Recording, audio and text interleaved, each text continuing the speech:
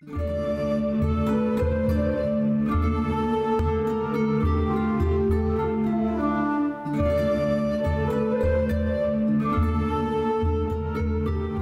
would like to ask Charlie to come up and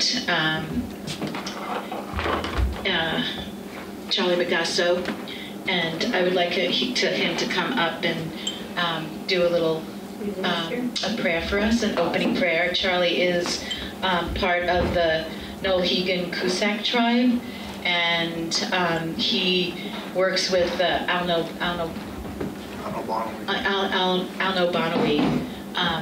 group, which is a cultural traditions nonprofit organization. So we'll start with that, and then we'll do other introductions. God, Great Spirit Tabaldak, we thank you. We're beside our ancient great river, the Winooskook, in this field and forest of our homeland. We honor and adore you. The Great Spirit is in all things. He is in the air we breathe. The Great Spirit is our Father, but the earth is our mother. She nourishes us. That which we put into the ground, she returns to us.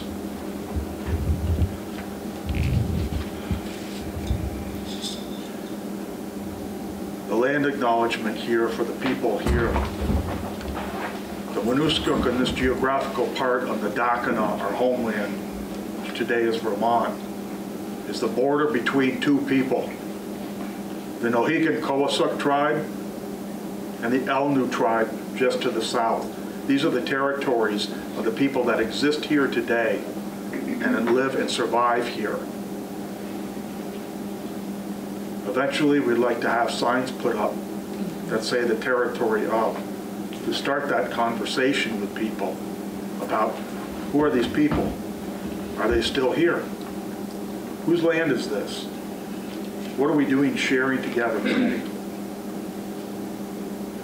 That is the whole process that is in front of us today and our children.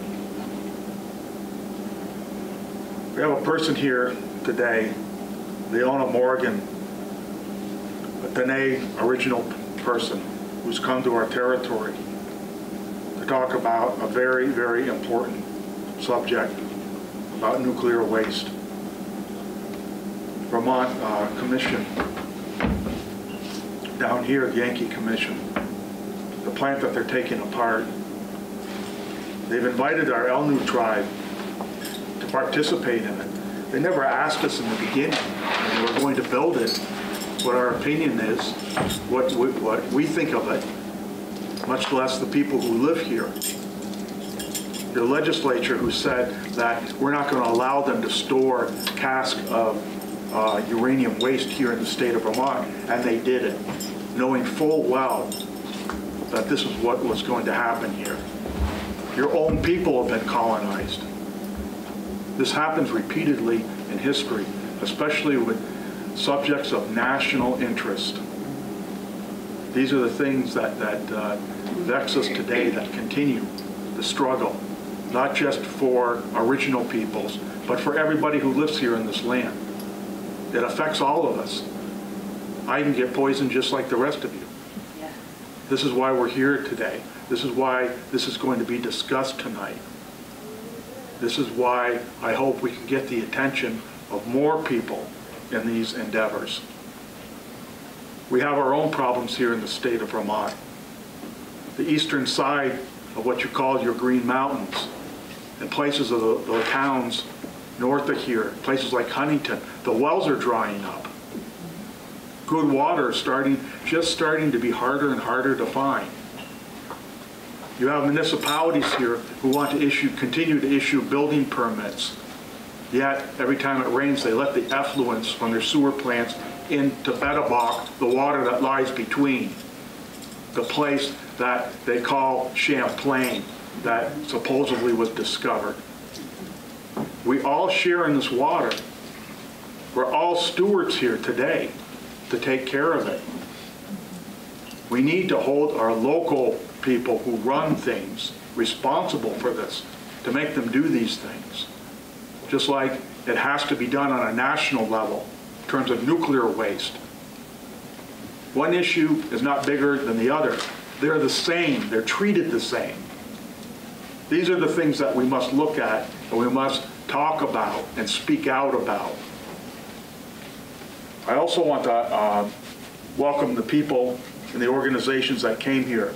Deb Cates, Diane Durago, and these people that have started this national tour, that have invited the original peoples here to talk about this problem that's going to happen on the other side of this continent to these other original peoples. Once again, they don't want this waste, but yet they're being told, too bad, you're going to have to live this way.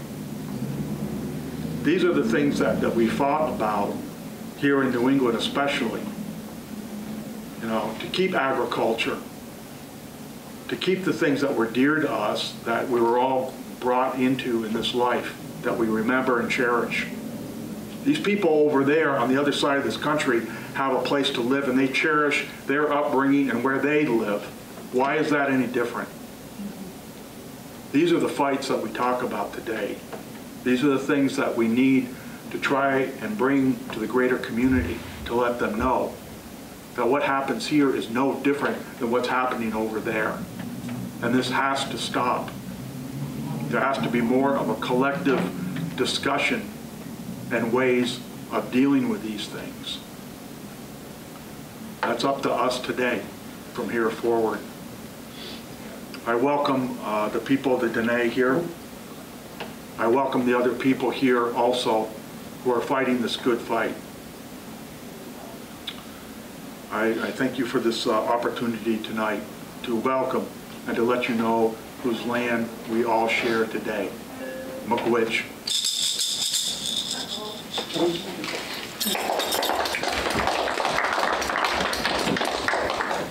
So we're going to start the evening with Deb, and Deb's going to lay the groundwork. Deb Katz is the executive director of CAN, Citizens Awareness Network, and which is based in Row, Massachusetts. Shelburne Falls. Shelburne Falls. They single-handedly shut down Row Yankee, and we thank them for that. So I'm going to begin. With something that I want you to think about, which is, do we have a right to clean air, water, land, and a safe place to inhabit? Is that a right? And is it a right for everyone? And I want you to keep this in mind as I give you a history of nuclear power and its waste and where we are now. Because most of it isn't known. And I've been at this for years, and I was clueless about a lot of it. So when nuclear power began, there wasn't much thought given to the issue of disposal. They believed the problem would solve itself through the development of breeder reactors coupled with reprocessing. Breeder reactors could create fissionable materials, supplying the industry with an endless source of uranium. This was a fantasy that went on. Of course, the only reprocessing facility in the United States in upstate New York shuttered within 5 years due to operational problems. It remains a Superfund site to this day. And instead of shipping waste off to New York State, every site, in fact, has been accumulating nuclear waste since that time without any solution. In the 1970s, after this idea that nuclear was going to create a wonderful world where we could basically worship our refrigerators, there was a recession, and the electricity dropped sharply, nuclear cost increased, and the nuclear capacity basically stalled. And reactors, there haven't been new reactors really built since then. There are a couple now. And then India, a non-signatory to the Nuclear Non-Proliferation Treaty, tested a nuclear device. This is in 1974. Prior to that, the feeling was that they had to deal with bad actors, potentially, in terms of reprocessing and getting a hold of nuclear materials. But the Indian test created concerns about the creation of a global arms race. And so the breeder reactor went from being a magical energy source to an unnecessary, dangerous proliferation problem. And proliferation actually became a political issue. I know it's shocking. In 1976, during the presidential election, and then Governor Carter expressed doubts about pursuing reprocessing because of the issue of proliferation. When Carter announced after he became president, he announced the indefinite deferral of reprocessing and suspension of government support for the development of the technology. That's when spent fuel became a waste management problem. That's the first time they began to think of waste as a problem. It's sort of shocking, isn't it? That until then, nobody thought of it, except it was going to be great. So the Carter administration commissioned an environmental impact study to, in fact, look at the long-term disposal of nuclear waste. And the final environmental impact study was published in 1980, and what followed from that was the Nuclear Waste Policy Act of '82, which was amended in '87, is basically the operative law to this day. So disposal approaches were examined in this 1980s environmental impact study. And I'm going to go into a few, because it would be important to have a sense of how people were thinking at that time. What is remarkable is the mixture of arrogance, naivety, denial, and thoughtlessness that went into the proposal to deal with the most dangerous waste we've ever created. So one was to shoot it into space. What could go? Shooting tens and thousands of tons of high-level waste into space would require a massive number of shipments, massive, which would be very expensive. But as importantly, if there was a crash, the whole of the globe would be contaminated, and the estimate was 10 million rem would be released into the world from this. And of course, there would be international legal problems from that. Next, we get to ice sheet disposal, right? In the Antarctic and Greenland, you've heard about Greenland lately, right? So that idea was that they would put the waste, the high-level waste, through the ice into holes that were 50 to 100 meters deep, and that the notion was that the waste would heat up the ice, melting it so that it would gradually sink to the bottom. That was the idea of it, and that in fact it would take 10 years for them to sink. And that the problem, though, they raised was that the containers could be crushed and breached, and then the sea would become radioactive. Then there was sub-seabed disposal, which was, in fact, to go to the bottom of the sea and do a similar thing. And they were going to invent a penetrator meter that would allow with a pointed tip and fins for the guidance of the waste all the way down to the bottom of the sea. I kid you not. These were the ideas that came up. Of course, the risks were that ships might sink, gas might go overboard, the whole sea would be contaminated, make its way up the fuel chain to human consumption. Island disposal, another great idea. This was similar to the notion of the isolation, in some ways not so dissimilar to deep isolation burial, but it was in fact the issue that with global warming, they couldn't say where the sea was going to rise and the fuel might be underwater. And then rock melt, which was a variation of geological disposal in which the liquid waste would be put into an underground cavity. The heat output of the waste would gradually melt the rock. And as the water evaporated, it would mix with the molten rock and form a solid matrix. And the rock melting would, in fact, consolidate and be underground. this would take 1,000 years in and of itself. And the fears were, in fact, that it would create a pathway for it to come to the surface.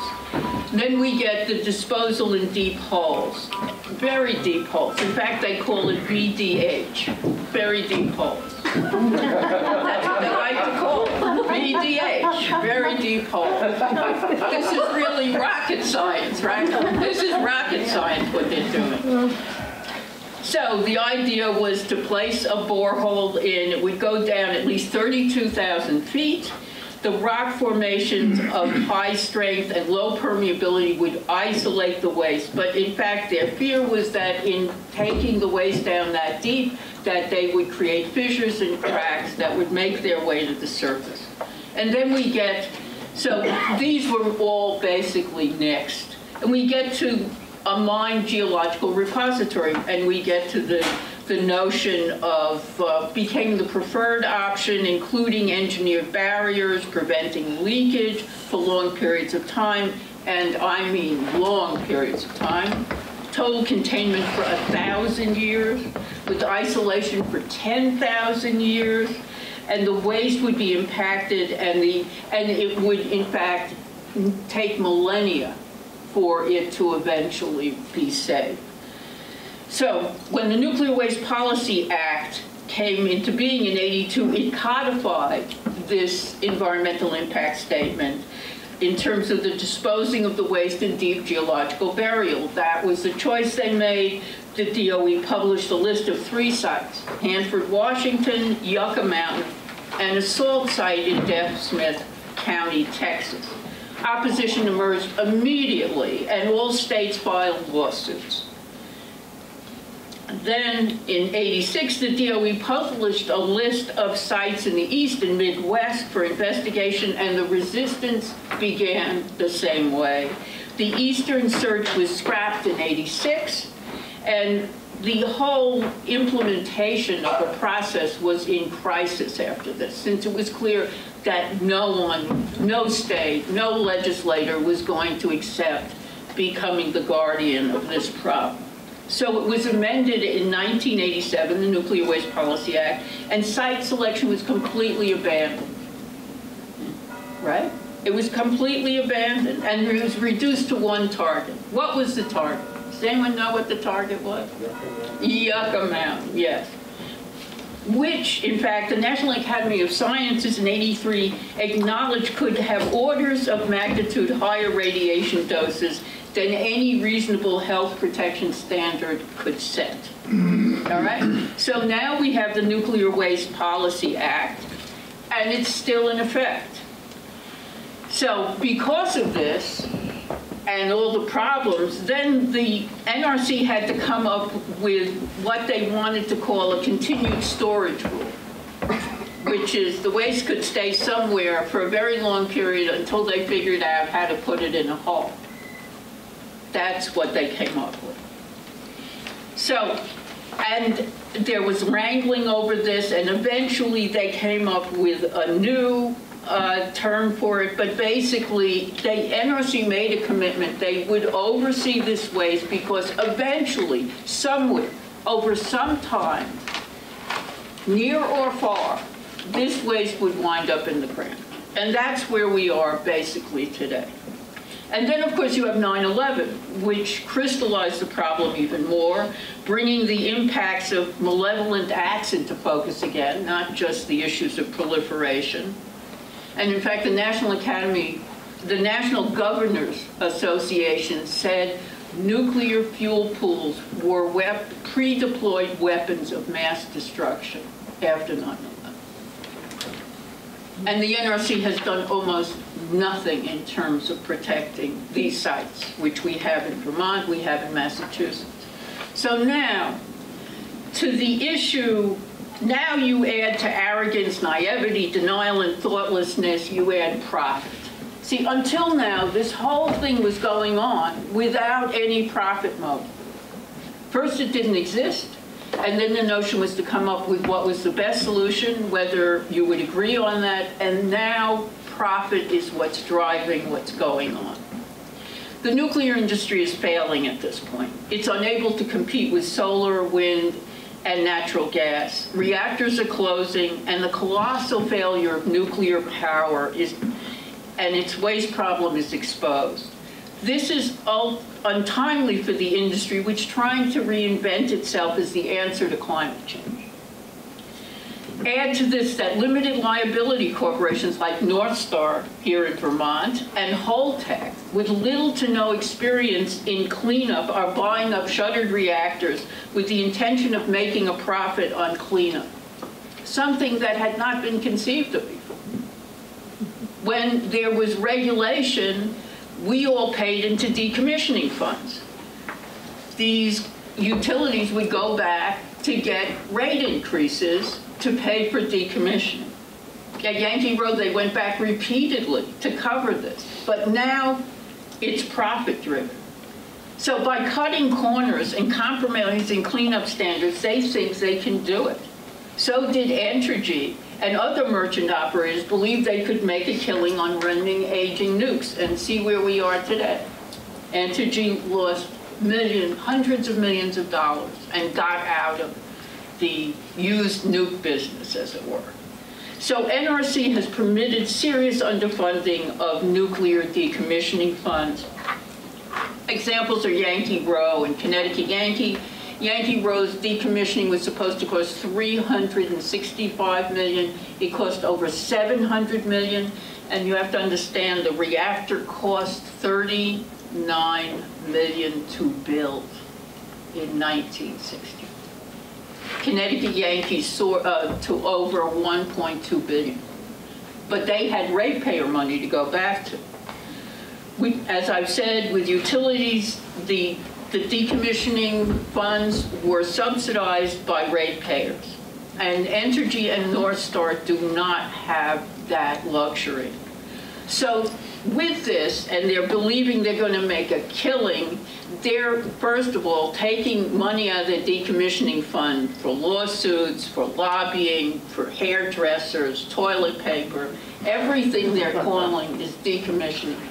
That's the first thing they're doing. But they have a problem. And the problem is the high-level nuclear waste. Even if they cut corners, it costs over $5 million a year to guard the high-level waste on site. And with no permanent solution, waste could remain on site for decades, if not centuries. These corporations have to create a temporary fix. The high-level waste parking lots in West Texas and New Mexico to rid themselves of any responsibility for the waste and to survive. To survive, they have to get the waste off site. Otherwise, they'll end up like Entergy, losing hundreds of millions of dollars just sitting there with the waste.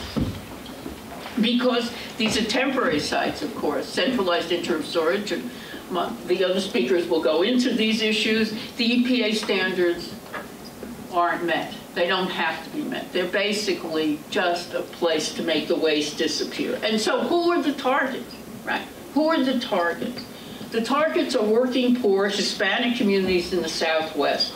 Communities targeted because, like Nevada, they have no political clout and are forced to choose between short-term economic gain and long-term health and safety. No community should be put in that position. No community should be forced to make that choice. So I want to return to my original question. Is clean air, water, land, and a safe place to live a human right? Is it guaranteed? We can't clean our community up by foisting the problem on a temporary solution in another community. It must be done right, and it must be done once. The waste shouldn't travel all the way out to the Southwest only to suddenly go, oh, ho, hum, now we've got a permanent place and we'll just move it all, hundreds of thousands of shipments, to someplace else, the most dangerous shipments you can have on the road. The nuclear industry and the federal government have failed miserably. They have reneged on their commitments to reactor communities as well as states that there would be a solution to the waste by the time the reactor shuttered. What is required is a scientifically sound and environmentally just solution for nuclear waste. We need to put our best minds to create the best solution we can, given our limited capacity to understand the terrible situation we've created. There are no good solutions. There are only bad ones and terrible ones. We need to find the least bad. We need your help to do this. There is legislation that passed by the House, the Congress, to create interim storage. Your rep voted in favor of this legislation. We need you to let Welsh know that centralized interim storage is a bad idea. We need the best solution, not one driven by corporate greed and mendacity. Again, move it once, do it right.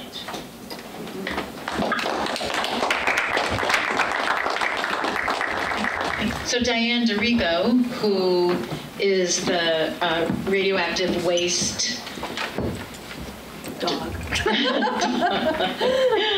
at the Nuclear Information and Resource Service in Washington, D.C., is going to be talking to us about the vulnerabilities of centralized interim storage of high-level nuclear waste and federal policy. So I'm Diane. Been with Nuclear Information and Resource Service since 1986. And before that, I worked with the Sierra Club Radioactive Waste Campaign out of Buffalo. So I've been fighting nuclear waste issues since about 1978 or 9, when I was beginning to learn about them. And we had the reprocessing plant and the so-called low-level radioactive waste ditches upstream of Buffalo, New York, and just upstream of the Seneca Nation, Cattaraugus territory. The Cattaraugus Creek, which runs through the Cattaraugus Indian Reservation, was at one point during reprocessing the hottest radioactive water in the country, because irradiated fuel or spent fuel or used fuel or whatever you want to call it, it is the hottest part of the nuclear power and weapons fuel chain. The irradiated fuel from nuclear power reactors is even hotter than the fuel from nuclear weapons. I saw a pie chart of all the radioactive waste in the country, weapons and power waste, high-level, low-level, transuranic, and 92% of the radioactivity is in the irradiated fuel or high-level waste or spent fuel from nuclear power. Even the weapons waste and the so-called low-level waste, which has plutonium in it and can kill you if you're exposed, even that stuff is way less than 10% of the radioactivity. So what we're talking about here, sticking to New Mexico and Texas, is over 90% of the radioactivity.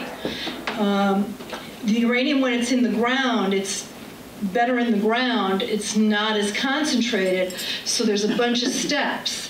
The uranium is dug out of the ground, or chemicals are injected into the ground to dissolve it, contaminates the aquifer, and then it's brought up.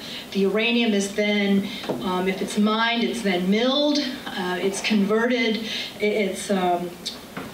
converted into a gaseous form and concentrated in uranium-235, and then that uranium, all the rest of the uranium is depleted, and the 235 is used to make fuel, and that fuel is 10-foot-long fuel rods. You get a couple hundred of those in an assembly, and a couple hundred assemblies go into the core of the reactor. And at that point, uranium's bad, but it's not as penetrating as after it goes into the reactor and it gets banged with neutrons and split, and all these other radioactive elements form, and the binding energy heats the water, turns the turbines, and makes electricity. But then all these other things form. When the uranium splits, you get cesium and strontium. Strontium goes to the bone, cesium goes to muscles, and the heart is a muscle. And so it goes to, these elements go instead of calcium to people's bones if it gets in the water and the food. So the bad stuff is formed in the reactor core, even worse than the uranium. And then in the fuel rods, it's high-level waste, but if it leaks out of the rods, it becomes, quote, low-level waste or legal routine releases that went into the streams downstream of the reactor. So what we're talking about right now is this high-level waste, this irradiated fuel. When it comes out of the core of the reactor, it's millions of times more radioactive than when it went in. And each canister that would be on the roads or rails or waterways to ship it out to whoever gets stuck with it would have more long-lasting radioactivity than the Hiroshima bomb. It would have more plutonium than the Nagasaki bomb in each canister. And we are talking about tens of thousands of canisters and shipments over our roads, rails, and waterways for 40 or 50 years. Routine shipments. So it'd be great to get the waste out of Vermont and get it out of here. But if this goes and legislation is passed to make this go, what we're doing is triggering reactors from all around the country, mostly in the East, shipping for decades routinely on roads, rail. And these canisters cannot be shielded. They contain a lot of radioactivity. They give off radioactivity. They're very heavy because there's an attempt to shield it, but there's radioactivity that is emitted from these and can be detected within 50 feet. It can be detected along the roads and rails. So the threat. Okay, so as Deb talked about, there were efforts to try to find a permanent dump, and that has not happened. The one place that was targeted after screening the country in public opposition is Yucca Mountain in Nevada, Western Shoshone Territory. Complete direct violation of the Ruby Valley Treaty of 1863, which gave the U.S. government the right to pass through. It did not give the government the right to do bomb testing, which they did. It did not give the U.S. government the right to make a permanent deep geologic repository in this mountain.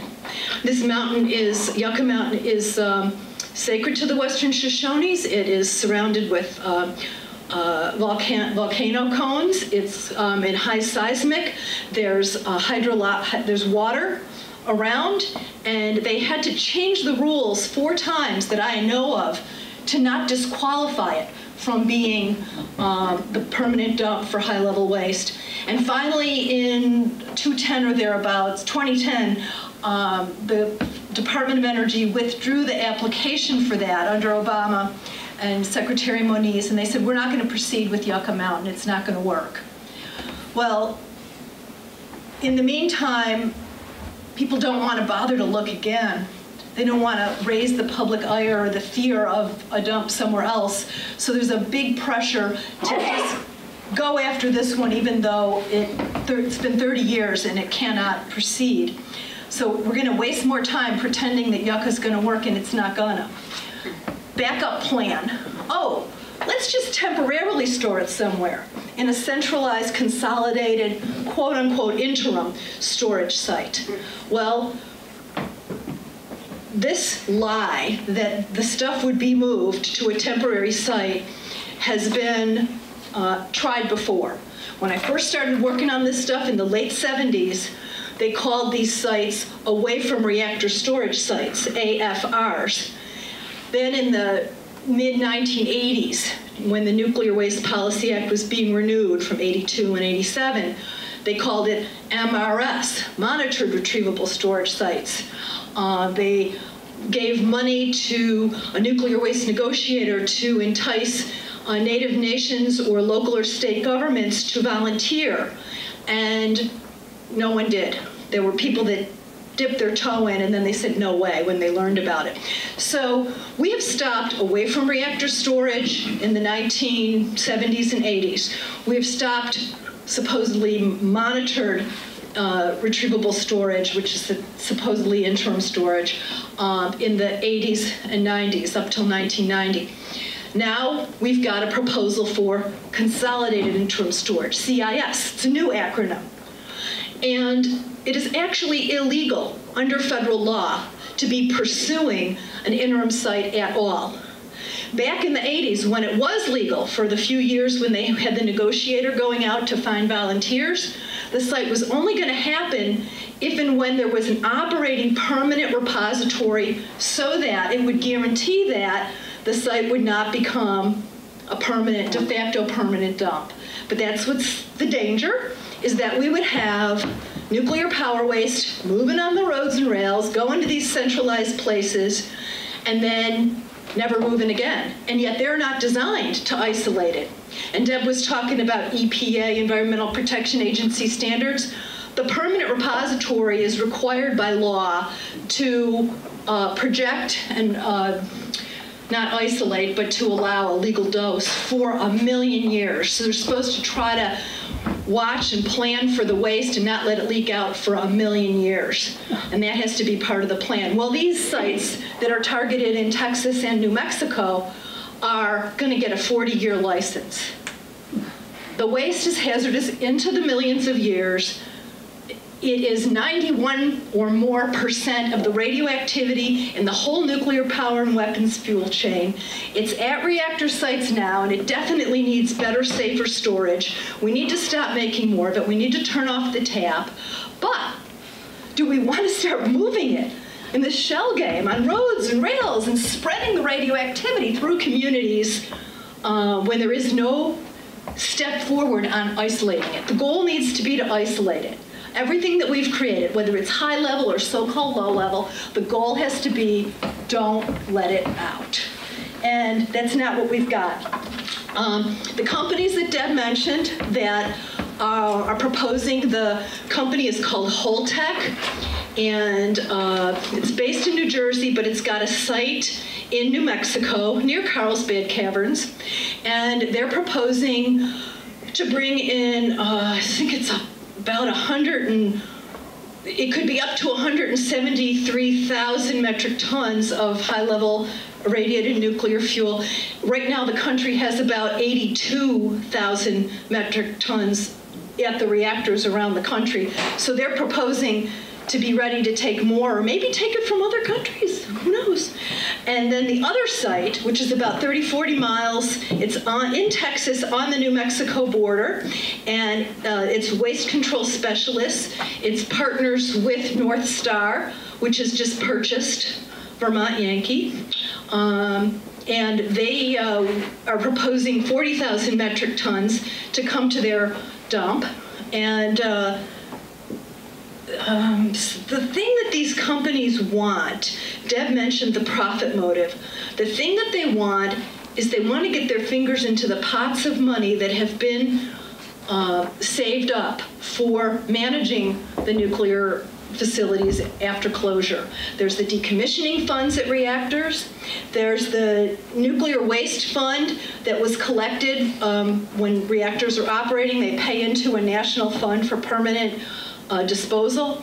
And there's also damage funds that the courts have awarded to utilities, to nuclear reactor operators who were promised by the government in contracts that the government would take the waste. But the government hasn't taken it, and so they went to court, and now they're getting damages from the U.S. Treasury. So that's called the damage fund. So those are the three funds.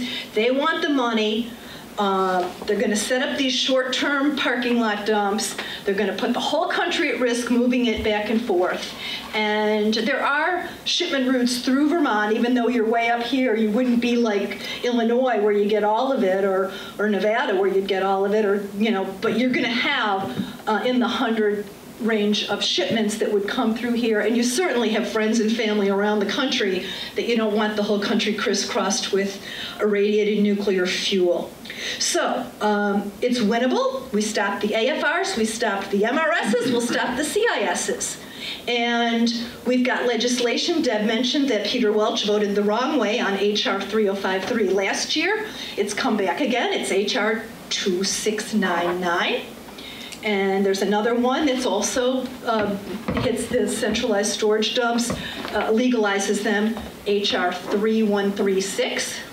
And then there's a Senate bill that's S1234. And then there's a discussion draft in the Senate. So those are the things we need to fight in Congress. And we need our senators, we need Leahy and Sanders, and we need Welch in the House to vote against these things, to not bring them to the floor if they're in committees where they have control over it. And they do need to hear from you because they've done the wrong thing in the past, and Welch just last year. And then the other thing to tell them, if you're in the mood to talk to them or send them a note, don't appropriate money. Even though it's illegal, it's not legal to have these things, the Congress is still giving money to the Department of Energy to pursue them. So no money for these nuclear facilities. If we're going to put money toward nuclear waste, it should be to better isolate it and to replace it with other forms of energy. Thanks. If you're interested, our next meeting is going to probably be the last week in October, and we can take your name and email address and let you know.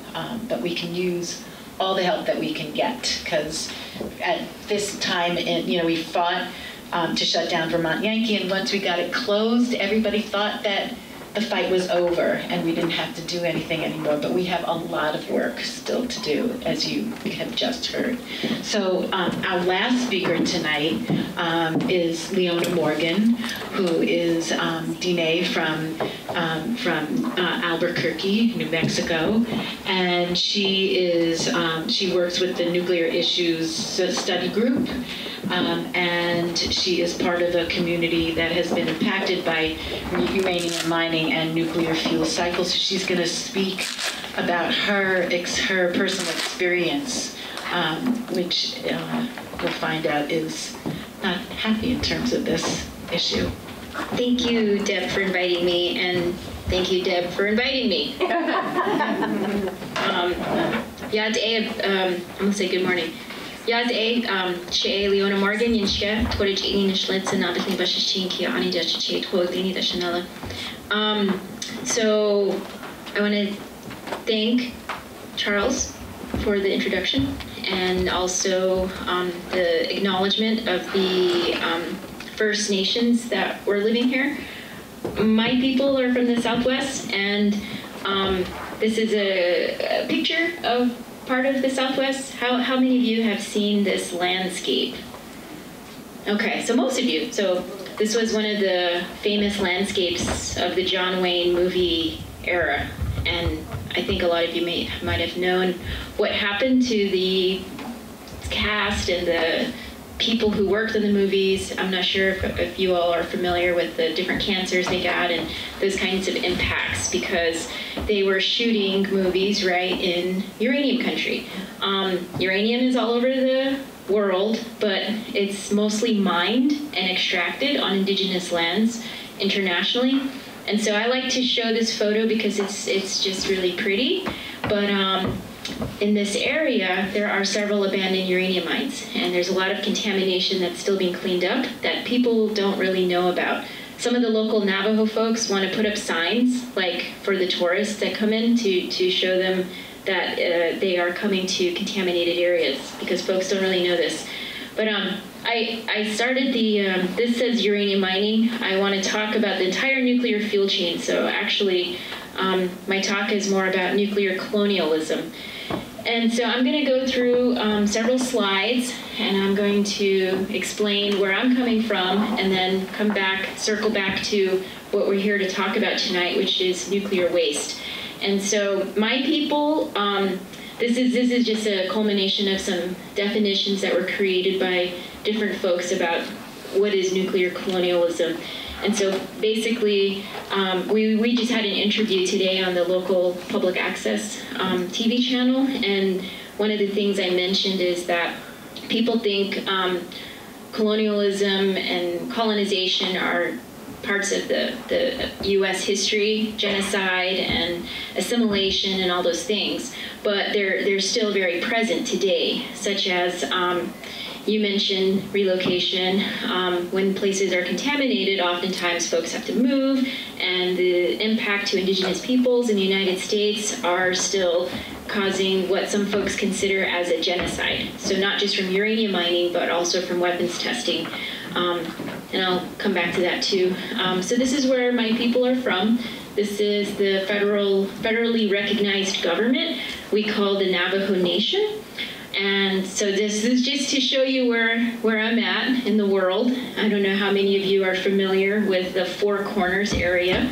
So my family is more from northwestern New Mexico. I grew up actually on the state line. And so the history of uranium mining in the United States was really for weapons development. And so this is a map of all the abandoned uranium mines in the country from basically fueling World War II. And so the darker blues are where most of the abandoned uranium mines are located. And the thing about it is there's over 15,000 abandoned mines that the United States EPA has identified, but the U.S. Department of Energy only claims a little bit over 4,000. So it's kind of funny, the discrepancy there. And so abandoned uranium mines were abandoned because there were no laws in place at the time to clean them up. So basically, the EPA was formed in the 70s. The National Environmental Policy Act was signed in 1969, but a lot of the mining started in the 40s and the 50s. So before there were regulations in place to demand cleanup, getting the water back to some kind of level. We know that in these places, it's pretty much impossible to get it back to pre-mining standards. So if you notice, the Four Corners area, where my people are from, there's a lot of abandoned uranium mines. The most are in Colorado, and there is some cleanup that's happening. There's no law to say that all of the abandoned mines in the United States will be cleaned up. I don't know if Congress will ever pass a law to do that because of the cost. There was a campaign that folks were working on called Clean Up the Mines. A lot of people at the EPA, a lot of our congressional folks were very supportive and interested in this, but they still haven't passed this law. So our people of the Navajo Nation have been successful, largely in part to advocacy, community organizing, and basically educating our elected officials about the problem. And so now we have what's called these 5-year cleanup plans. So they're attempting to clean up all the mines on the Navajo Nation in these 5-year periods, which is a little bit of a joke because it was decades of exploitation that occurred, and we're working in these little 5-year increments.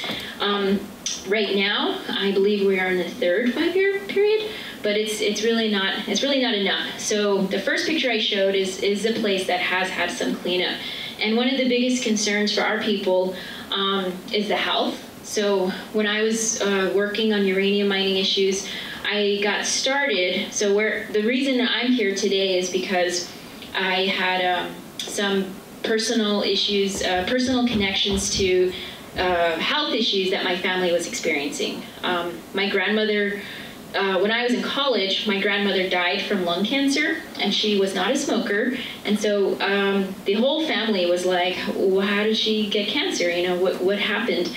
And the thing about it is I didn't know anything about uranium mining or nuclear colonialism, nuclearism, anything growing up and going to school in New Mexico. I learned about uranium mining issues after I graduated from college. So they don't teach about these things. It's not required learning. It's just like the U.S. history books. They don't talk about the genocide. They don't talk about all of the horrible things the United States did to my people. They still don't, but they also don't talk about, radiation and all of the things that are happening today with nuclear colonialism. And so when my grandmother died, was in like 2001, and then I got, I guess I was enlightened in 2007, and as soon as I learned about radon gas and what happens if you inhale an alpha particle and then it disintegrates, the half-life might occur in the lungs, and then that gas that you inhaled is now a solid, and then it's continuously emitting radiation in your body. I figured that's probably what happened to my grandma. So I've had a lot of relatives die from cancers and different kinds of health problems that we believe are caused by uranium mining. There's really no way to prove it 100% after people die, so that's good for the companies because they can say, oh, well, you know, maybe they smoked or this and that. So one of the biggest concerns of our people is the health of our people, the health of our environment, the health of our water, our sacred places, our medicines, the animals, and people talk about all of our relatives. So the little creatures in the water, the plants, the ones that fly. So basically the health of everything. So anyways, that's how I got involved, is because when my grandmother died and I learned in 2007 there was a proposal for a new uranium mine in my family's community, that's when I got involved. And luckily we stopped it in 2014. So it took 7 years, but we did it. We were able to prevent the mine from opening. So that's kind of like where I came from, is fighting the front end of the nuclear fuel chain. But in New Mexico, we have several stages of the nuclear fuel chain. So this is an infographic of the uranium mining leading to the fuel for nuclear power plants. The thing that's missing from this infographic is nuclear weapons. So I don't want to ignore nuclear weapons. They're very present, especially in New Mexico. But I just want to point out, we have almost every step. So all of those little pictures, we have almost all of that in New Mexico. So there's just a list on the left side that shows all of the things that we're dealing with as a state. So our people, not just indigenous peoples, all people in New Mexico, we're dealing with tons of nuclear stuff. The past mining, the nuclear labs. We have the only deep geological repository for the waste from weapons. And then now we're dealing with the proposals for these two. There's two proposals, not just one. So there's Holtec and then another company called WCS that are proposing to store the waste temporarily in our area. One is in New Mexico, one's on the state line. And the thing is, they want to bring all of the waste from the power plants, but there are no nuclear reactors in New Mexico. So just to zoom in, this is a picture of our state, and you can see the different colors of the different industries that exist. In southeast New Mexico, so the southeast corner of the state is where these proposals are. This circle here, okay, go back here, that never happened. Right here is Holtec. This is where they're proposing to build the site that would store over 173,600 metric tons of the waste, which is more than double which exists now. Diane said there's 80,000. And then we have just to the east is the other blue circle, that's waste control specialists. So that's on the Texas state line of New Mexico. But we still say this impacts our community. So those two sites are about 40 miles apart, and Holtec is only 13 miles north of WIPP. So this is the region where they're targeting. And if you look to the map on the left, that whole area is the Permian Basin. So it's one of the largest oil producing areas in the world, and there's active fracking going on in the area. Just east of the Holtec proposal site is Carlsbad. There's a sinkhole right in the middle of town from all of the fracking. There are oil leases on the Holtec site. Our land commissioner has written a letter about this because she's working on this issue, because it's probably not a good idea to build the world's largest nuclear waste dump where there's active oil and gas drilling and fracking going on. So this is New Mexico. This is southeast New Mexico. I live in Albuquerque, which is in the middle of the state. We have lots of other things in Albuquerque as well. So just, that's just to give you guys a background of where I'm coming from as an indigenous person, as a New Mexican, and also as a community organizer and activist. And so one thing I wanted to point out is that New Mexico is a very rural state. We have only 5 Congress people, and so we really need all the help we can get with folks like you who live near the places that produce the waste to work with your elected officials to keep the waste where it is for now until we figure something out, because it doesn't make sense to move the waste across the country only temporarily. New Mexicans believe that if it is moved there, it's not going to be temporary, it's going to become permanent, because they're not going to move it again. And so our organization, we formed specifically to try to bring young people into the movement. Across the country, I tell our organization, we started 3 years ago. We have, oh no, okay. So I gotta click this thing. So most of our folks are under 40, and we have a few folks over 40, but for the most part, I tell my group we're the youngest anti-nuke group in the country. And it's a lot of stress. It's very scary for us that there's no ongoing or growing movement of anti-nuke folks in this country. I travel a lot, I go to Europe, I go to other places, and I see a lot of young people very actively working. So I just wanted to just put in some encouragement to you all to try to reach out to young folks however you can, going to schools or bringing it up in class or whatever you can do, because we need the future generations to be aware of these issues and to work on them. So right now, I just wanted to wrap up by, sorry, I got my timer here. I want to continue showing you a couple of more slides and then just finish with the last focus on CIS. Earlier, Yucca Mountain was mentioned, so this is just again to give you a geographical reference. Horrible location, the technical situation there is not good. It's not a good place to bury nuclear waste. And it's also, Diane mentioned the Western Shoshone, so these are some of the other Native folks fighting against Yucca Mountain. And our friend Ian there, he also refers to their people as the most bombed people, the most bombed nation in the world. There was over 900 nuclear tests that occurred in Nevada. So again, going back to nuclear colonialism and the genocide of indigenous peoples. We see these sites, so that was Yucca Mountain. These are the locations of the two facilities. I zoomed in on New Mexico, but you can see nationwide, these are all the locations of the nuclear power plants. And so basically anywhere between a nuclear power plant and the CIS proposed sites are in danger of exposure and accidents from possible contamination from the waste that could be moved. So we definitely don't want it moved, not just to keep it out of our backyard, but to keep the entire country safe from any kind of risk. So those are, again, the locations. And for me as an indigenous person, one of my greatest concerns, earlier I showed you a map of the Navajo Nation.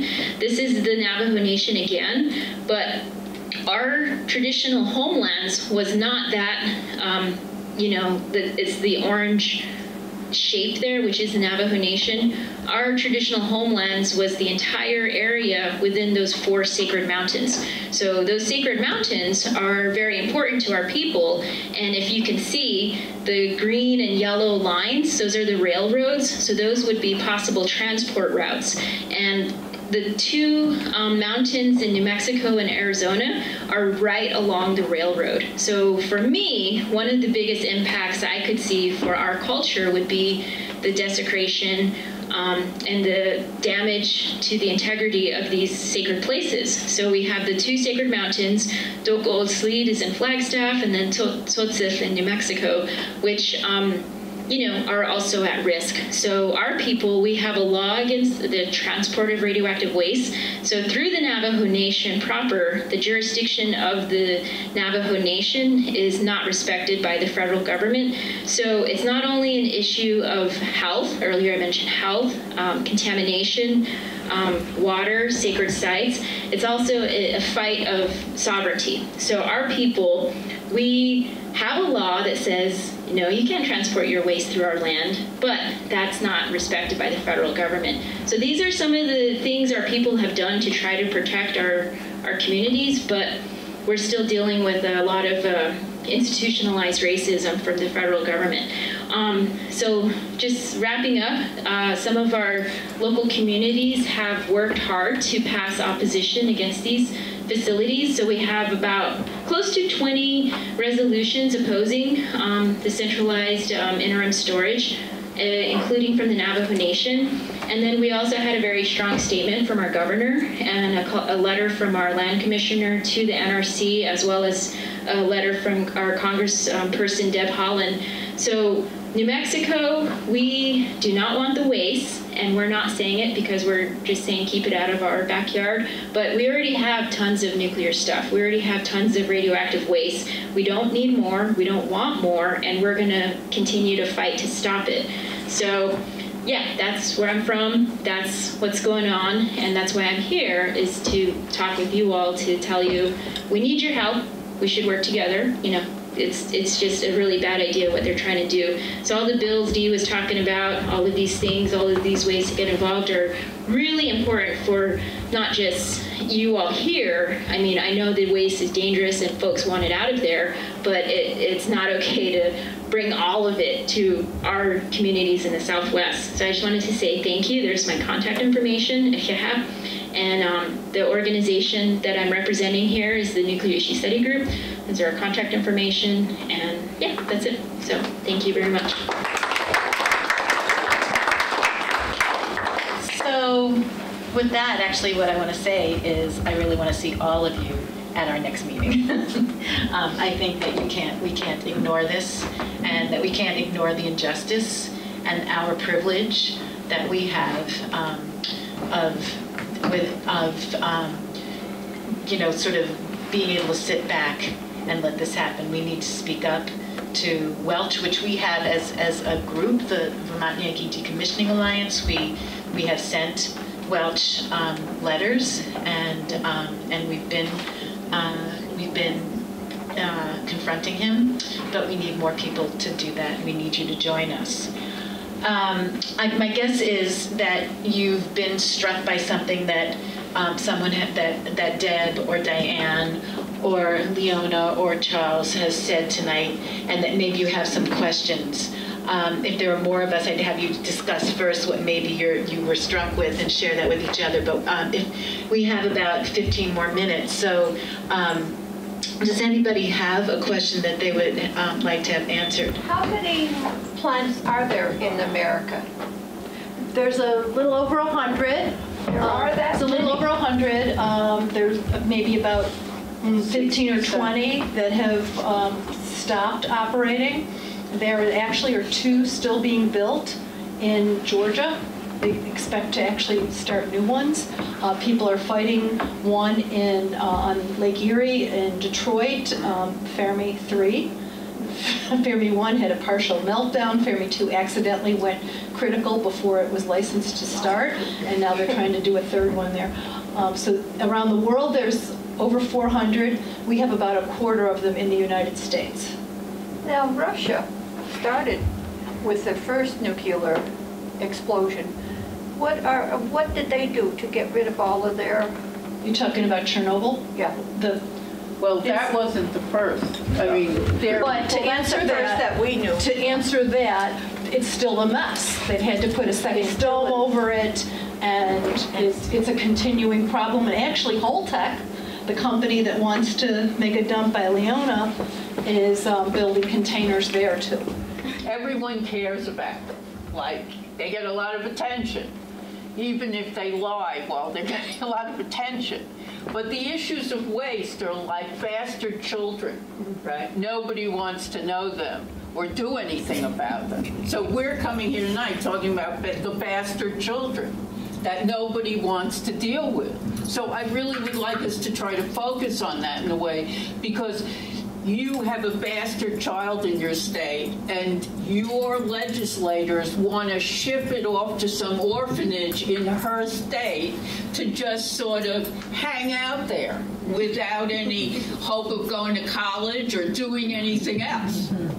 Just sort of getting completely screwed. And I would just like us to stay focused on that, because that's really what we're talking about. These are the bastard children. This waste is something that nobody wants to talk about. And look, it's really hard. I mean, after this talk, I want to go drink. You know, I have to work with them to be positive. It's not easy. The stories they tell are really painful and excruciating, and it makes us all feel, what can we do? But look, there's a lot we can do. We shut Vermont Yankee. I worked to shut Connecticut Yankee, Yankee Row, Millstone Unit 1, and that was sexy. Shutting nukes is sexy. Waste is the bastard child. But this is where all the damage really is. This is the damage, and this is what we have to be responsible for, and this is what we have to make our legislators for. This is what we have to make the scientific community responsible for. They made a mess. And now they have to find a way to deal with it and to clean it up. But they won't do that unless we make it clear that that's their job. So I just want us to stay focused on that, because there are a lot of sexy issues, and we're not one of them. Well, those sexy radionuclides from the reactors are all in the waste. And so all the radioactivity is in the waste, and all the horror of Chernobyl is potential in all of these fuel assemblies. So And also, it's connected. Isn't the stupid Trump wall, is that not, what are you doing with the fight for that? We don't want the wall, but on the other hand, we don't want you to get all this junk. Right, so let's stick to the I think the wall is another subject, right? What does a solution to any of this waste problem look like? And that's the hard answer. This creates fear in everybody and in the scientific community. I mean, what Carter's environmental impact study did was say that deep geological burial was the best of the worst, and that they had to use standards to determine what could be the best sites across the country. And instead, they chose a political solution, which was to stick it to the most vulnerable state that had the least power, because every other state was up in arms about it. And so, as cowards, the cowards they were, they just chose to go through a process and spend billions of dollars doing nothing. But the reality is, and this is why there's no good solution. There's only bad and worse. There is going to have to be work done, scientific work, and God knows I don't want to put myself in the hands of scientists again. I mean, they screwed me to begin with. I lived 4 miles from a reactor on one side and 16 from the other, and yet they're the ones who have to work on standards that have to be the basis for any solution. So first there has to be actually scientists set up to work on this, the best minds that set standards, and from standards then they look at what sites might meet those standards, and then from potentially finding sites going and providing a consent-based siting process, which is incredibly complicated, because you have to decide, well, who gets to make decisions? Is it the little town? Is it the county? Is it the state? Is it the people along the transport routes? Chamber of Commerce. The Chamber of Commerce? I mean, they literally created a Pandora's box of conflict, and yet that's what has to be dealt with. And in a certain way, what has to be decided is that America, as bad as it is, can also do things at moments that are really good. And that what they have to work to do for the first time is do something that's really good and take this on and work it out and develop a consent-based siting process that's based on standards, but it's also based on communities being willing to opt out if they don't want it, states being willing to opt out, counties being able. This will take a long time then. So you have standards, you have sites, and then you have communities that are all part of this. And so this is a very long process, but it's the process that should have happened that they never did. And in the meantime, for reactor communities, what they have to do is, in fact, harden the waste on site, which means really beef up not just security, but the canisters themselves, protect them from terrorism, and do a much better job than they're doing, which of course will cost money, but this should not be a profit-driven issue. This is a health and safety issue. This is a health and safety issue for America and for the world, because the crisis is not just in this country, it's throughout the world at this point. Those 400 reactors, they're all in the same place, and none of them have a solution to this problem. And part of why we're coming around is because, not just because Leona has the potential to be screwed some more, but because the reality is that they're trying to shop themselves as the answer to global warming right now. They're trying to do it all again. They're trying to do another shuck and jive and dance around and talk about how clean they are. And meanwhile, they have been so irresponsible, so arrogant, so stupid and second-rate that they have to be held accountable. And that's our job. That's our job, to hold them accountable. That's the work that's in front of us. And also, I just want to add again that it's our responsibility to have to teach our neighbors about keeping the importance of keeping the waste here in Vermont until a site or some sort of site is found that is scientifically sound, because it's dangerous to move it. So between the end of Deb's answer and what you just said right there, you've basically answered my question, but I just wanted to paraphrase for clarification for the people that are in the room, to keep it local and to keep it not so abstract for the people that are here. What we need to do at this point, if we want to take some control of this, is to work towards hardened on-site storage for the interim, which is the bad solution, but it's better than the worst solutions. Yeah. To work on hardened on-site storage and to slow down the train of making new nuclear and continuing old nuclear reactors as the answer to global warming. Yes. That's the two-pronged solution Yes. that the people in this room can take. Is Yes, that correct? and need to take their friends and their neighbors. They need to take to their legislators, to Welsh, to get him to get off this notion, to Leahy, who has supported Yucca Mountain endlessly, to Sanders, who in fact put the legislation in to start targeting Hispanic communities in southern Texas. This is your great Senator Sanders. He's the one who helped create waste control specialists and the dump out there. So I've reached the point of being really angry. I'm losing my voice with it. So this is really important for all of us, and it's really hard, and it's not sexy, but what John is saying is this is in fact this two-pronged process, and it's a process that we began actually when we had a high-level waste summit in Connecticut 15 years ago, 20 years ago, on hardening the waste on site because of 9/11. And all that, the notion of hard on-site storage has become a kind of political solution, not a real one in any way. And why? Because it'll cost money. And the industry doesn't want to spend it. And the other reason they don't want to do it is because they don't want to acknowledge how dangerous the waste is.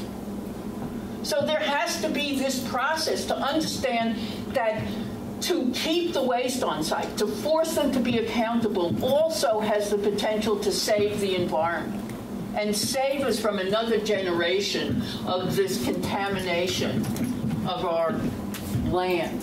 So I'll take one more question and then we're gonna. Well, I just want to say that I've been working on the F-35 issue in Burlington. I live in Winooski. And frankly, I think I'm sick of contacting my legislators. If we really want to make a change in Vermont, we need new senators and a new rep. And we need, as a group, to find the people who will stand for the issues that we care about. Because Sanders hasn't met with us, Leahy hasn't met with us, and none of them, they're all selling us out. They sound like they're going to stand on our side, but the truth is absolutely none of them do. So if we want to see change, we need to find the people who believe what we believe and make the change. And good for you for saying it, because, you know, it seems like Bernie Sanders is a brand like Ben & Jerry's, and not everybody thinks he's all that on every issue, or even any of them. So there's lots of work that needs to be done in lots of different prongs, right? So there's people who need to do work on the electoral part of this, and then there's people who need to focus on the reality of what is happening with nuclear power plants and high-level nuclear waste. And so hopefully we just got about 10 or more people who haven't been doing this work for a while and getting you involved. And talk to your neighbors, talk to your kids, talk to your grandkids. But it's really we can't give up this fight yet. So I want to thank you all, and Amy's going to give, yes. So this tour is being underwritten by Citizens Awareness Network and some of our friends. And we have to drive that cask all around New England, which takes gasoline. And Leona's here as a volunteer, flew across the country. And these here flew across, well, not across the country, but up the country. So anything you can put in that box, we would greatly appreciate. If you're watching on TV, you can go to nukebusters.org and make a donation any time of the day or night. Thank you. I'll just say one more thing. So tonight, this was the first stop on the tour. Yes. Tomorrow they will be at Vail in South Royalton. So if you know anyone down in that area, and then on to White River, Brattleboro, Greenfield, Massachusetts. What part of New Hampshire are they going to? We're actually going to Amesbury, which is on the Massachusetts side, but basically the Seabrook reactor. Right. So, so if you know folks in any of those areas, please tell them as well to look for this for the tour. So thanks again. Thank you all for coming. Thanks for everything.